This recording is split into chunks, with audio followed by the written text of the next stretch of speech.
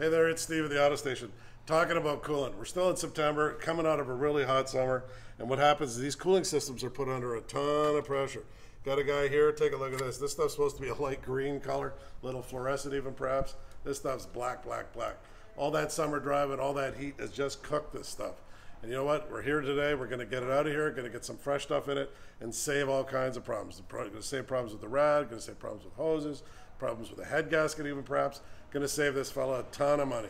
You've been driving all summer, doing a lot of driving in a hot heat. It's a good thing for us to check it. Come on and see us. Simple little check. We'll do it for you for free. Steve at the Auto Station.